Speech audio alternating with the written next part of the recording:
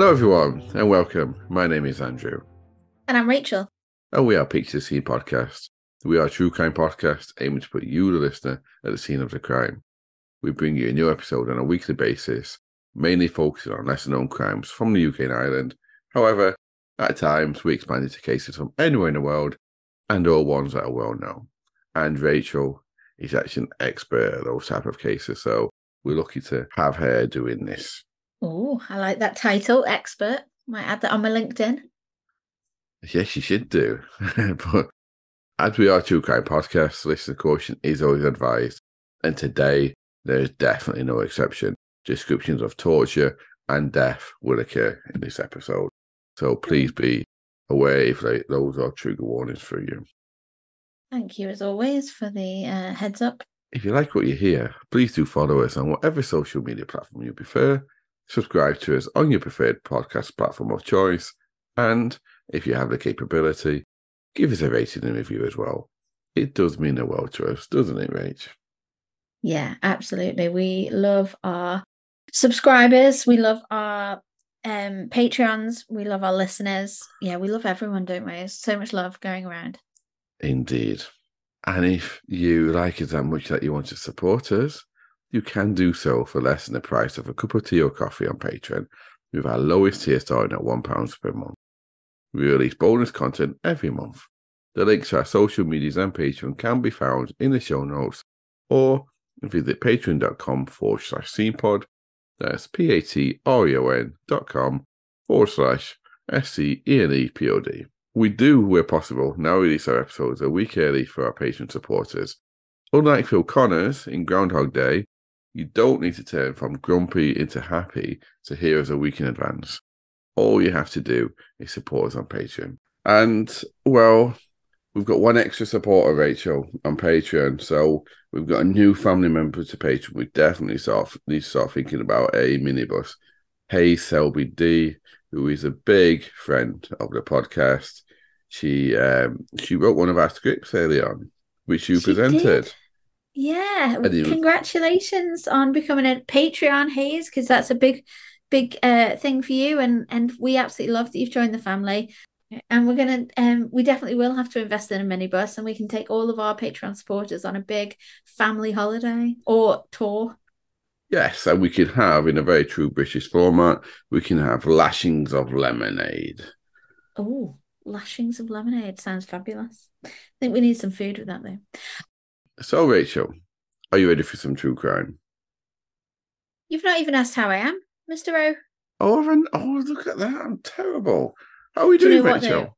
For the purpose of our listeners, we have spent the first half an hour of recording today catching up. So that's probably why. Yeah, I'll take that as a reason. Even though I wrote this a week ago. Well, but yeah, all good. Thanks, Mr. O. How are you? Yeah, I'm good. Thank you. It's Friday. Happy days. Are you ready for some true crime? I absolutely am ready for some true crime. Very excited for this week.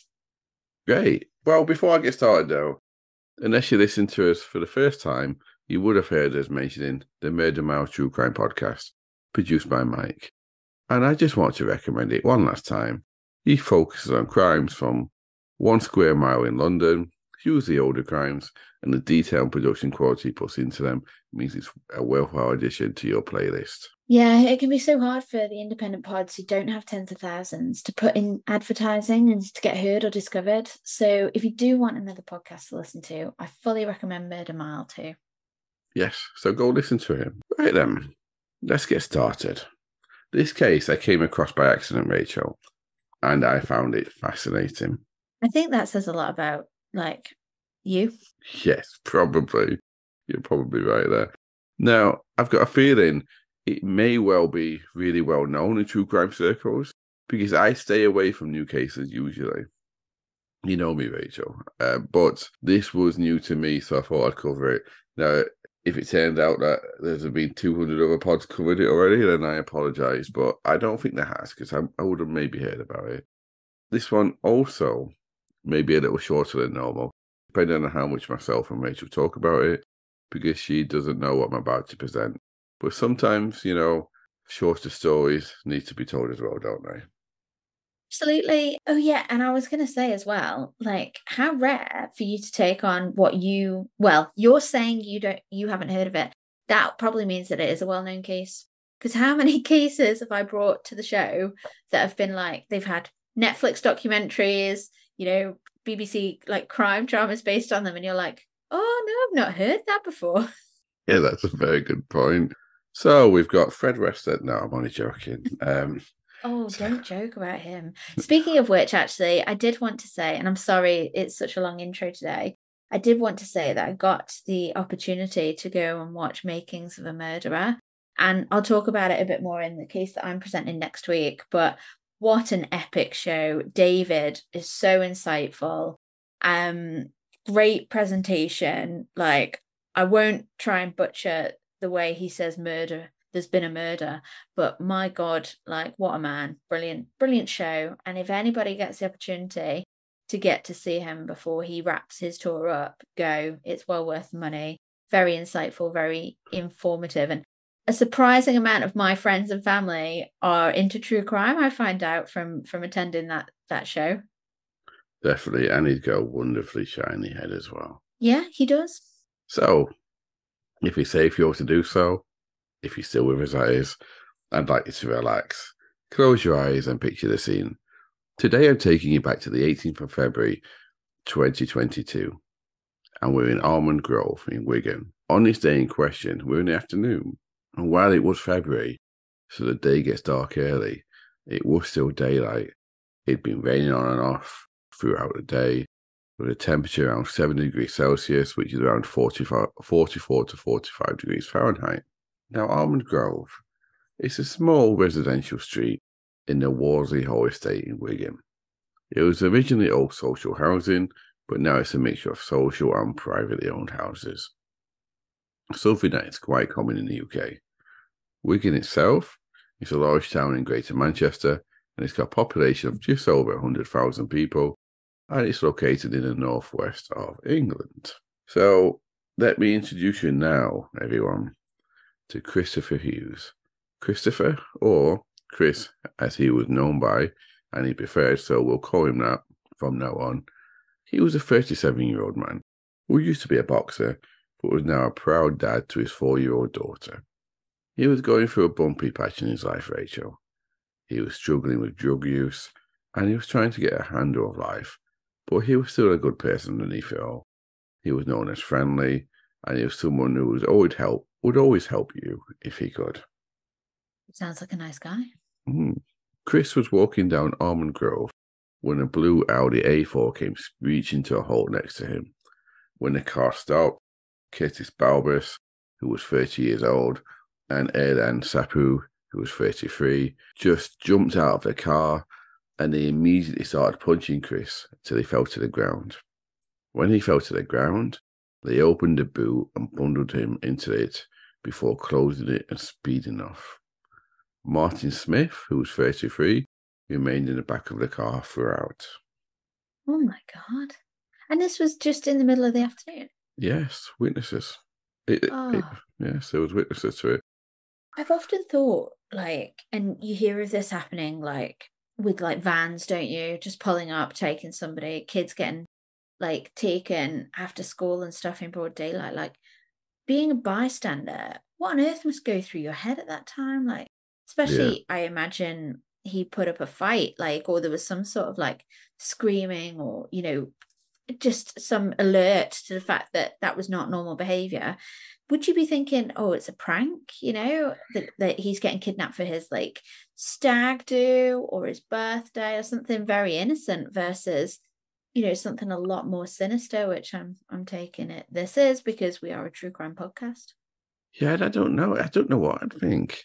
This was quite an efficient kidnapping, though, Rachel.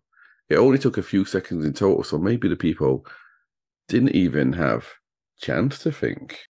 Maybe it was just there and over before they knew it. And the next they know, the police are appealing for witnesses of an altercation on this street on this day and time, and you think, bloody hell, I saw that. Yeah, because members of the public around that could see them, and in fact, it was also reported by a witness, but actually by more than one witness, I'll get onto one of them later on, that Chris could be heard shouting from inside the boot, "Why have you taken me? What are you doing?" Oh. But this wasn't a random kidnapping, no, Rachel. And it wasn't anything to do with drugs, because I know I mentioned he was struggling with drugs. So it wasn't anything to do with that. This was a targeted attack. They were looking for Chris specifically. So their search, so those three men I've already mentioned, Curtis, Erland, and Martin, along with five other men, Razgar Kadar Mohammed, who was 40, Alan Jaff, who was 51, Khalil Awala, who was 48, Dean Smeaton O'Neill Davey, who was 29, and Arion Volja, who was 20 years old. The search began the previous evening with all eight men. And all eight men knew each other because they were either friends with each other or related to each other. What a broad age range as well, like from 20 to 50. Like, yeah, to be, I'm using this term loosely, in a gang. I'm guessing if they're on the hunt for someone, they could be called that. I don't know, but really broad age range. They're not messing there, are they? They've got some people that should know better, like contained in the group, like. Yeah, definitely.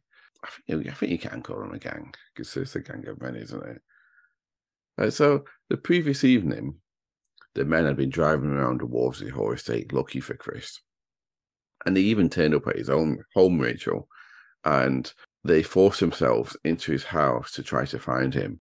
And they didn't find him that evening, but obviously they did the next day because we just spoke about them grabbing him. So why do you think they were looking for him? And do you know this case, Rachel, or can you have a guess if you don't? No, I must admit I don't know the case, despite taking the mick out of you earlier. If they are brash enough to burst into his home, I'm assuming he must have lived with his daughter potentially, and maybe partner or parents even. His mum, I think. His mum, right? Okay, so they've got some intent on getting him, haven't they? Because they're going to be caught on camera. There's going to be people that can attest to who they are, give witness statements. I just thought when they were going to pull him off the streets, people would just be able to get a number plate of a van and not really know much else about the people that took him. But yeah, these people are quite brash, and they must have had a real reason to be hunting him down. But I can't think why that might be. Well, a few days earlier, and the exact date was never revealed, or I couldn't find it at least, a teenage girl was raped, Rachel, at knife point behind a post office close by.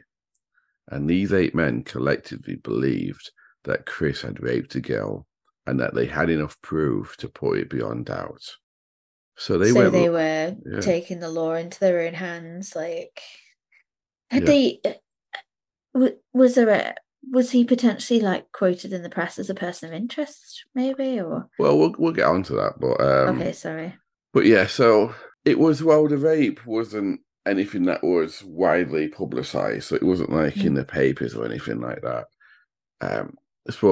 But yeah, you're right. So the reason they were looking for him was to exact justice on him. And what proof they had, well, I'm going to touch on that a little bit later, if that's okay, Rachel. Yeah. So Chris knew they were looking for him because, it's after they searched his house illegally the night before. Because obviously then you're going to be you're going to get told someone's looking at the gang of men looking for you. Yeah. And he'd actually told his friends the day of his kidnap that he had nothing to do with him and he didn't do it. And he didn't know why they were looking for him. Imagine having that conversation with your friends. By the way, that gang that's looking for me, I've got nothing to do with this girl's rape. So just so you know, I couldn't even imagine having to have those conversations. I know.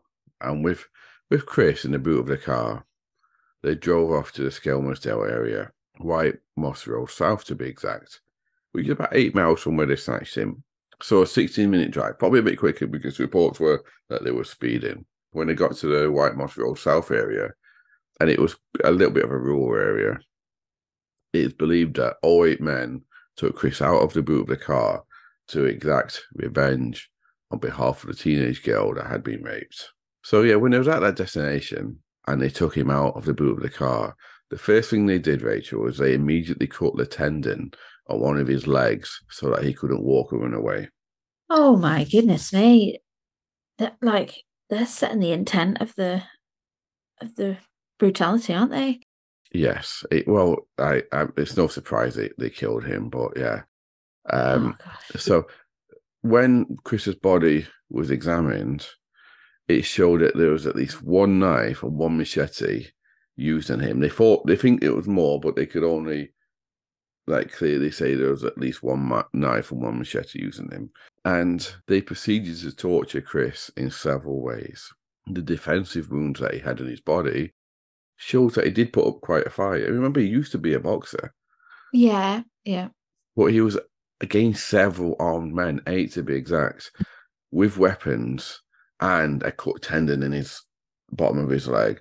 So he had no chance of escape, really. Although the defensive wounds showed that he put up quite a big defense and fight. But yeah, it was gonna be overpowered. And I can imagine because of what they're accusing him of, they tortured him as well. This wasn't just a quick beating and killing. It was probably prolonged as well. Exactly. Well, they held him down and they took his trousers and underwear off him, Rachel. They then held his legs open and they proceeded to, I'm not going to go into detail here, but they proceeded to intentionally injure him, causing him untold pain in his groin region, using, again, at least one knife and one machete. Oh my God. I'm sorry if you want more detail, people, but it's out there if you want it. I'm not going into it. Use your imagination. But by the time they had finished, Chris had at least 90 sharp instrument injuries on him. That means he had been stabbed with a knife or hit with a machete at least 90 times. So it was actually a little bit over, but at least 90 times. So he was truly tortured, Rachel. Yeah. And a machete as well. That's just the level of brutality. It's not just a kitchen knife. They've gone out of their way to really, inflict an obscene level of pain on this person. I feel for him. I mean, obviously he's protesting his innocence. I can only assume he was innocent because you've made a point of attesting to that for absolutely no reason whatsoever this man has been tortured to death, and these people have been tried to take the law into their own hands, and there's just no need for it, and this is exactly why people shouldn't try, and there's a word for them, isn't there? What are they called? My memory's Vigilante at the minute. Vigilantes, yeah. And this is exactly the wrong reason for it, because they're ill-informed and they're reacting to word on the street, gossip, and quite often innocent people get caught up in it. Definitely. Well, I will say that earlier I said I'll touch on the proof that they thought they had. So let's put a bookmark in that, because maybe they did have some proof. But once he was dead, the 8 men left and were joined later that evening by a 9th man, Andreas Uskaratis, who was a 27-year-old Ukrainian, and they formed a burial party in order to get rid of Chris's body. And I'm calling it a burial party because that's what they called it themselves. So it's not me being or the press being flowery with language. Yeah, they actually called it a burial party. So they got some of their partners to go out and buy bleach, bin bags, shovels, and rubber gloves, most of which was from a nearby Asda, along with other equipment to help them. So they immediately showed that they were forensically aware. That they needed it, and also to get their wives and girlfriends to buy the stuff, so it wasn't them on CCTV buying it. Yeah, it's very crafty, isn't it? But to bring their wives and girlfriends into the loop, I mean, thinking that they would get away with it and not bring them down with them, yeah. I wonder whether any of the wives or girlfriends protested or said, "What the hell?" I mean, you would, if you had somebody saying to you, "Can you get me some rope, some bags, some bleach, and some rubber gloves?" You'd be thinking, "What the fuck have you done?" Sorry for my language. No, that's okay. You're right, yeah. And they were going to bury his body on wasteland around a place where they killed him, White Moss Road South. But as they started to dig a grave that evening at night time for Chris's body, Andreas, the Ukrainian, who had joined him that evening and was acting as a lookout, he signaled to them that there was a heavy police presence beginning to develop in the area. So they abandoned plans to bury Chris, and they left his body at the bottom of an embankment on White Moss Road South. Oh, so what, in like broad daylight for people to discover? Yeah, it was, yeah. And so the police presence actually wasn't for them, Rachel. It was just a coincidental because there'd been a crash, a semi-serious road accident nearby at the same time.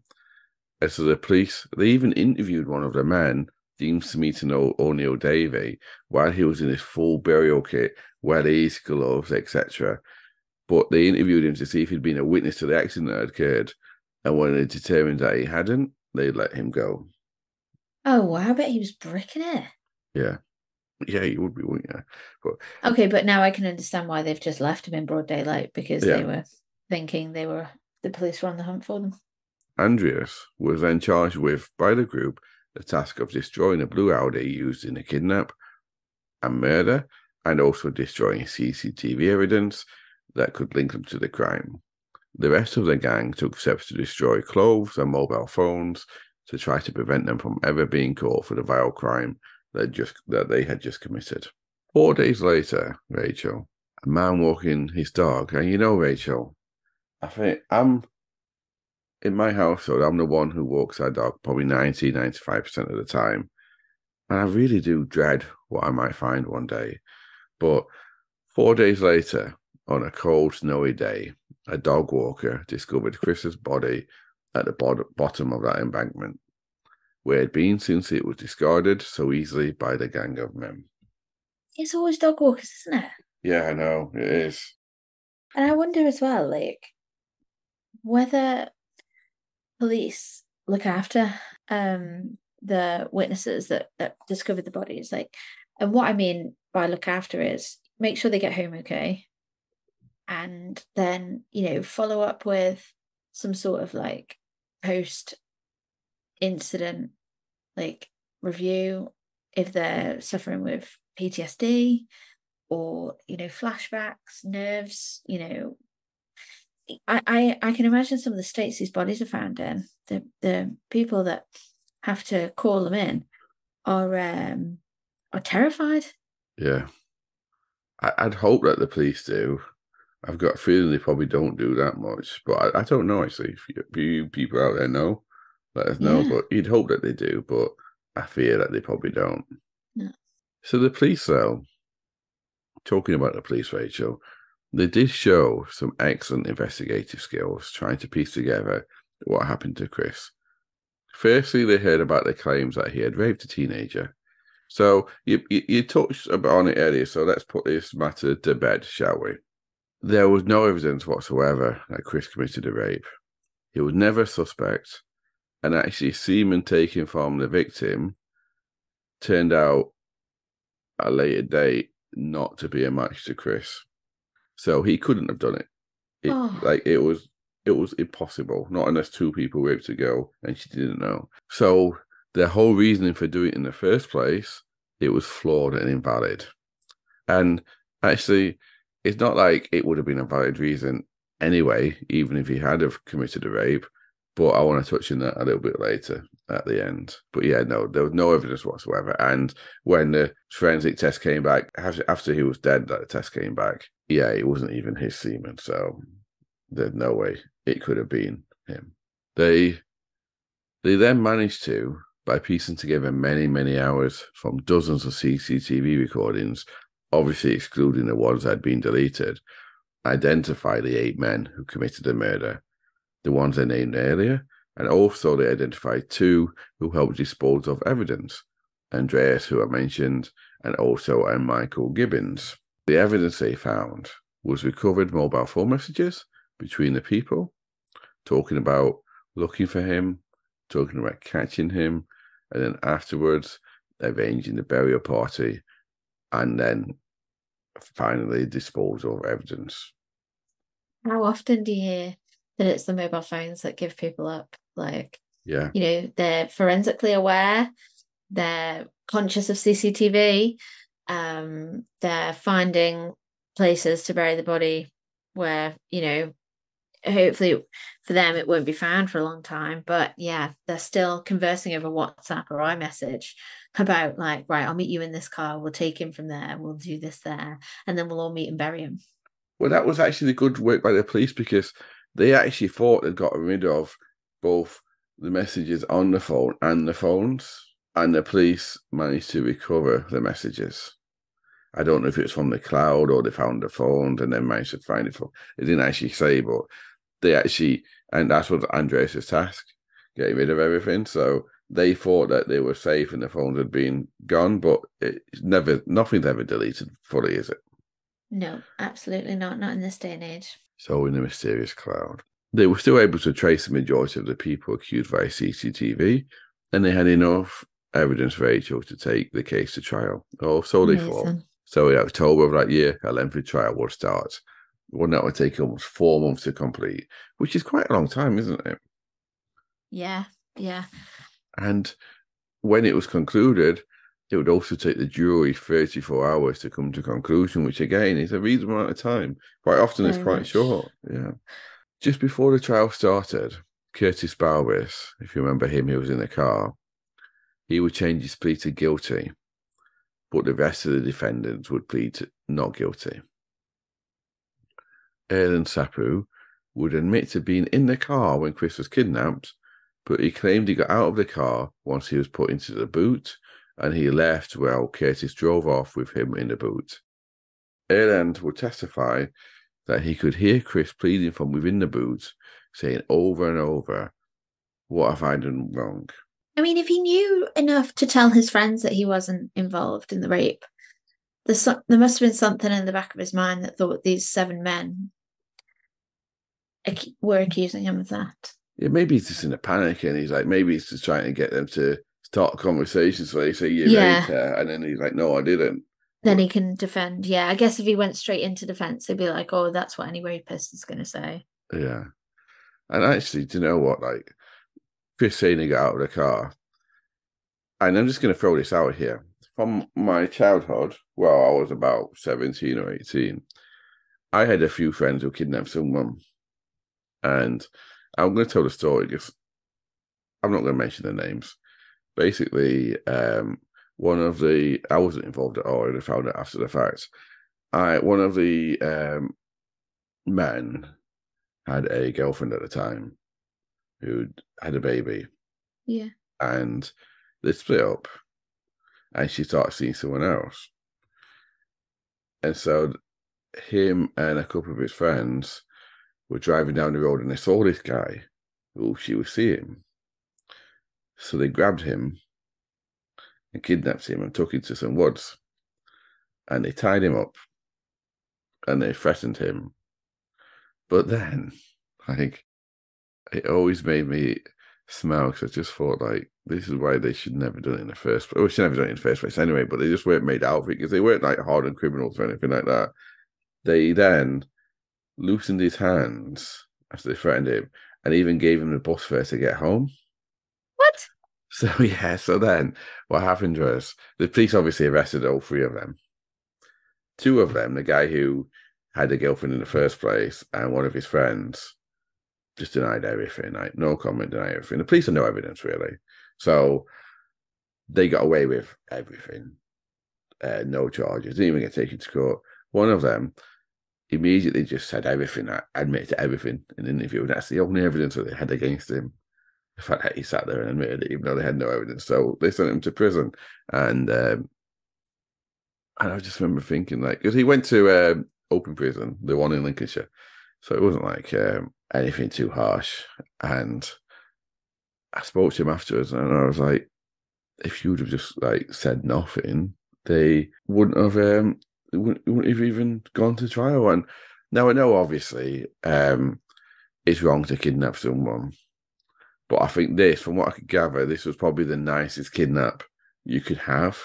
Yeah, I was going to say it was a very friendly shakedown afterwards, giving him bus fare to get home. Yeah, untying him, giving him his bus fare, and just letting him get off. But it's just like I'm touching on that because in their minds they've got rid of all the evidence. So Curtis turning around and changing his plea to guilty and the rest of them pleaded not guilty. It just made me remember about that, and I was thinking, like, is Curtis going to be the only one that gets sent to jail or not? Shall we see? Yeah, and what I would say though is, at the end of the day, like regardless of the friendly aspect of this shakedown or the brutality of the one that we're discussing in the podcast, like somebody's life at some point has been put on the line, and your man that was kidnapped, even though he was then given bus fare and told to get off on his way, he didn't know how that was going to pan out. And like ultimately, people do need to be punished for behaving in that way and putting others through that, because I think even like a trauma that lasts like 30 seconds can have a lasting impact on the rest of your life. Like, do you go to the local shop again on your own? Do you ever brave getting public transport? Do you ever step foot out of the house again? Do you know, like these kind of like lasting impacts that these like interactions have on individuals? Like someone definitely does need to be punished for them. Oh no, I agree completely, and I'm sorry, people, if you thought I was just saying that they shouldn't have been punished for it. Obviously, all three of them should have been punished, but yeah, no, I agree completely with you, Rachel. Yeah. It's just, yeah. And that's not how it came across at all. It didn't come across like that, but more just like, you know, whether or not you maim someone, you know, or have a threat to kill, you have, you know, like worst case scenario, like ruined their mental well-being. Yes. Sorry, best case scenario. Best case scenario. No, I get you. Yeah, I get you. And that punishment should be by the rule of law. But yeah. So yeah, with Curtis pleading guilty, so we obviously know he's guilty because he got found guilty because he pled guilty, so no trial. But here are the verdicts for the rest of the men tried. All of these were unanimous verdicts by the jury of 8 men and 4 women for every single person. So while it may have taken them a while to get to the conclusions, they did all agree. Mm. So let's start with Michael Gibbons, who was charged with 2 counts of perverting the course of justice. He would be found not guilty of both charges and would be free to go. Wow.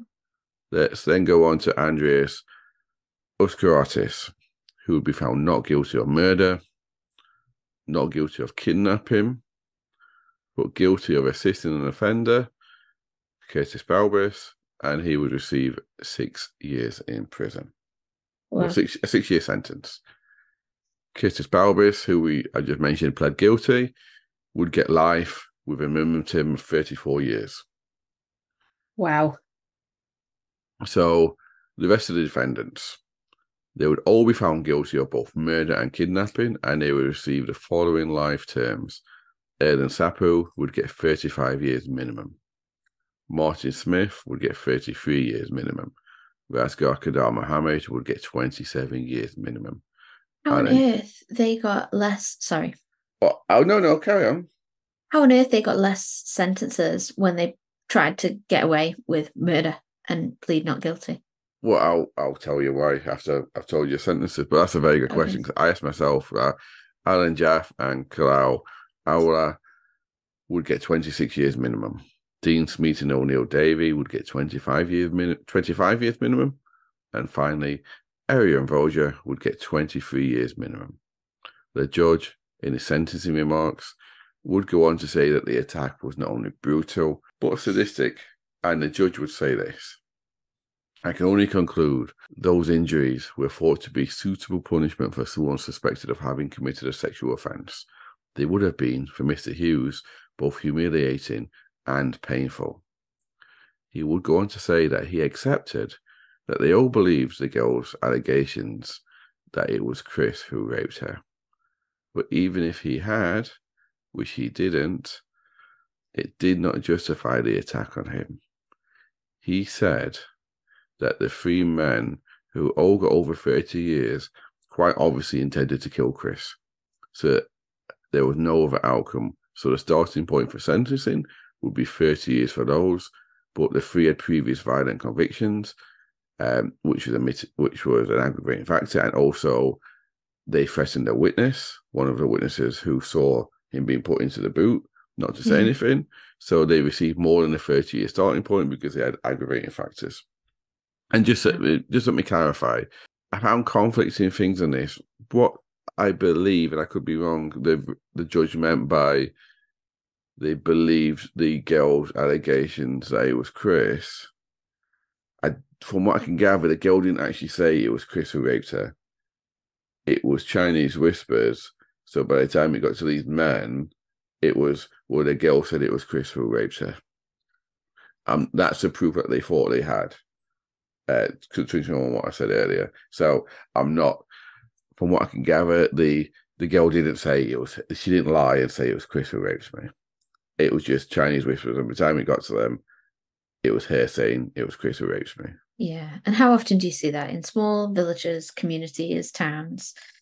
You know, hearsay, somebody starts off with, you know, it was a white male in his 30s. Somebody then throws in a name and all of a sudden there's a suspect. Like, yes.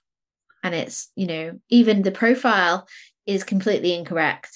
But because that process has started and people are talking, you can't undo that. Exactly. And he said that he sentenced the remaining people, got less than 30 years, on the basis that they intended to cause grievous bodily harm at the least, but then it turned into murder. So their starting point was 20 years each. So they all got actually higher than the starting point, but less than the starting point of 30 years. Yeah. And I would actually say in this case that there was justice for Chris's family with those sentences. None of them, you know, they are life-changing sentences. Yes.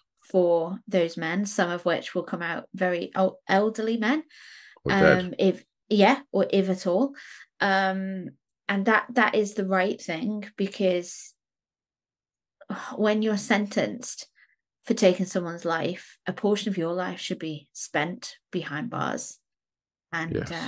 And you know, obviously being rehabilitated, that's my belief anyway, but it definitely needs to be a portion of your life that is taken away from you. And I do think that the sentences that were passed down were proportionate to the crime.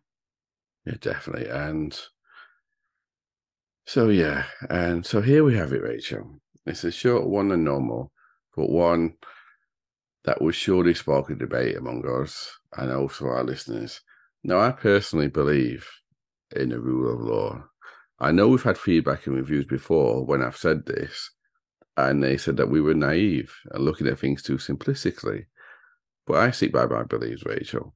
I know it's hard if you're a family member of a victim or survivor, but I just don't believe in vigilantism. And we have the rule of law in the UK and in most countries. If a law is deemed to be missing or wrong, there are ways and means of getting those laws changed.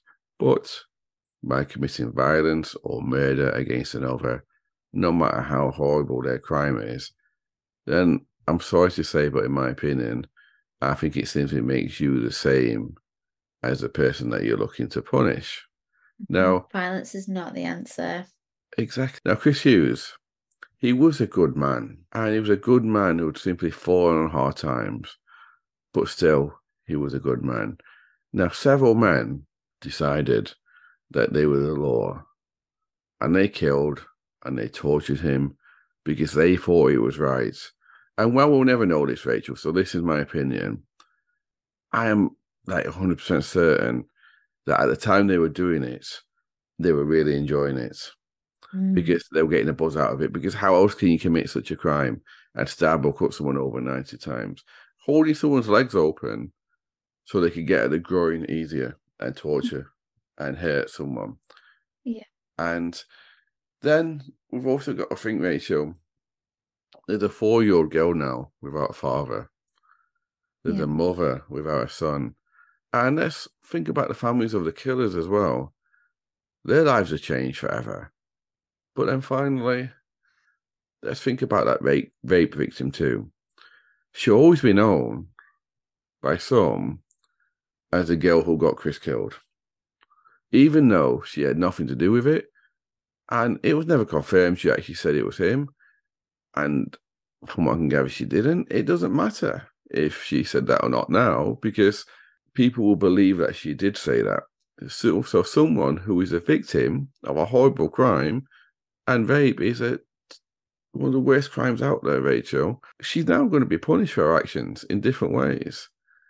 And they killed Chris, and in reality, the person who they thought they were defending, who they were doing it for, is now going to be punished even more by people's reactions and how they interact with her, and maybe almost making her a social pariah by some people.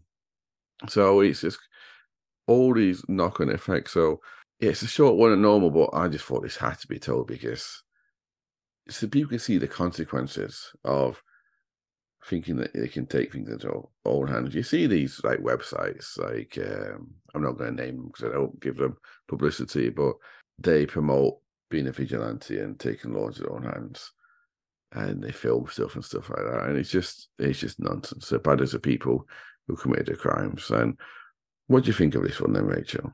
It's an incredibly upsetting story, and I like the fact that you ended. I won't go back and make comments on what you've mentioned about the murderers because we can put that to bed and we can end the story by like remembering absolutely that he had a 4-year-old daughter who's left without father, a mother who's left without a son, a community that's left without like someone who was just trying to better themselves and, like you say, get over the recent hard times, and just incredibly sad. It is incredibly sad. So let me wrap this up then, Rachel. This has been season 3, episode 4, called The Burial Party. And if it's safe for you to do so, I call you to relax. Close your eyes and picture the scene. So the truly horrible criminals out there, Rachel, the violent ones, the sexual offenders, the killers, the only one thing that they have in common, really, is that they don't have empathy. They don't see what they're doing is wrong at all. And a lot of them quite enjoy it. Now let's think about the vigilante groups that exist. They enjoy what they do, even though it's illegal. They enjoy being judge, jury, and in some instances like this, executioner. This gang enjoyed torturing Chris. So let me ask you and everyone out there, what exactly is the difference between these two groups of people? And I think that silence by Rachel, you can't see her shaking her head, says everything. So thank you everyone for listening to this. We appreciate you as always.